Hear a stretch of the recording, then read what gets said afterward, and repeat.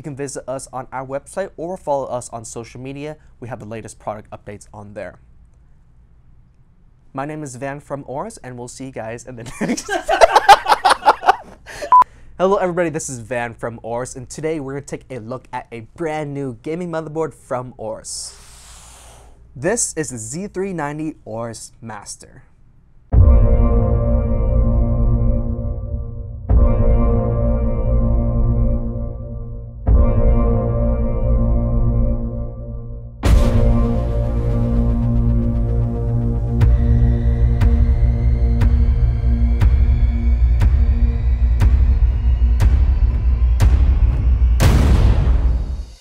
Alright guys, in this video I want to give you a first look at the brand new Z390 AORUS Master motherboard, show you guys exactly what it looks like, and talk about some of its best features that might make this a great motherboard for your system. So, taking it out of the box, this is what the motherboard looks like. As you can see, we have a completely brand new redesign. It's a completely different theme, color scheme, a ton of great features on this board. Let's start from the front. Some of the features that jump out to me are the inclusion of a brand new beefed up cooling system. This has our fin array heatsink to keep everything running cool on this board. Speaking of cooling, we've also included 3 M.2 thermal guards on here. Brand new design, it looks much more sleek, much more modern. Going to the back of the board, this is another big change we've made for this generation. As you can see, there's an inclusion of a full black plate that covers the rear of this board. This adds extra rigidity, support, and durability for your motherboard to make sure that it lasts for a long time. Moving into I/O, you can see we've added a pre-installed I/O panel. This is something that you're going to see on all the latest AORUS motherboards. And in terms of the ports, you're going to have USB-A, USB-C, Ethernet, headphone, power, clear CMOS button, pretty much anything that you'll ever need from your motherboard, it's going to be back here. So those are some of the big features that stand out to me, but let's go more in depth. We're going to head over to the AORUS Gaming Labs with our product manager, Matt. Thanks, Van. I'm here in the AORUS Gaming Lab to go over our new Z390 Master, kind of do a deep dive into some of the tech specs, some of the things that we're really excited to bring on this board. So you can see it's pretty much fully loaded from top to bottom. So I'm going to go into some more of the detailed specs, kind of the geeky specs, the gamer specs, and some of the reasons why we're excited about this board. We hope you guys are excited about this board, and hopefully it gives you all the information you need to make a wise decision with your purchase.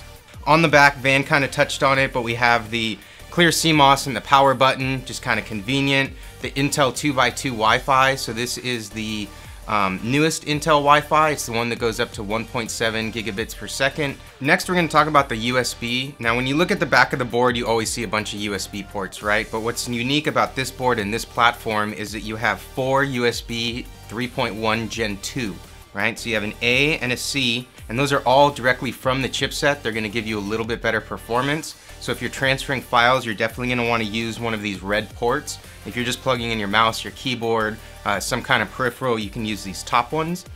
Moving on to the audio portion of this board, like many of our high-end boards, this board features an ESS Sabre DAC. This specific board features a 9118 DAC. And so if you're somebody who puts a lot of value into audio or spent a lot of money on his headset, that's something that's really important, right? That impedance, the clear highs, the low lows, things of that nature, right? Like we went all out with this board, including the audio section. Bottom of the board, we have 2 little switches that are highly useful, but often overlooked as well, right? And so one of these switches is going to allow you to change what BIOS you're on. So this board actually has 2 BIOS chips built in, and one of them right here is actually socketed. So if something goes terribly wrong and both BIOSes are corrupted, you can actually pop out the BIOS chip from this socket, put in a new one, and not have to replace the whole board. And finally, I saved the best for last, which is our VRM and our VRM cooling solution up top here. So once you guys get this board in your hands, you'll feel it's a really weighty board. And it's not the I/O shield, it's not the M.2, it's not even the cool backplate. It's all the copper that we put up here into the finned heatsink. And so not only did we upgrade the cooling solution, we upgraded the VRMs underneath. So this part right here that kind of looks like the standard cutout is more for aesthetics. It is fused to the finned part, but the finned part is really what's going to be doing the cooling here. So underneath this heatsink is going to be a direct touch heat pipe, a copper heat pipe, that goes from the top part of the VRM here to the side part of the VRM here, and it just spreads out the heat evenly, right? And so the more surface area, the more cooling, and so a direct touch heat pipe draws that heat away from the VRM section and dissipates it along all of these fins. The thermal pad we use here, it's pink, it's noticeable. The reason we went with this is because it has a higher heat transfer, right? And so we'd love to put maybe like a gray or a black thermal pad on here. We went with pink because it's the best performing, right? And so it's a little subtle, but it's kind of our nod to the fact that we went for not just aesthetics, but we went for performance on the thermal pad. So I hope that answers a lot of the questions you guys might have had about this board. If you have any additional questions, any spec questions, feel free to put them in the comments. And now back to Van. Thank you for the explanation, Matt.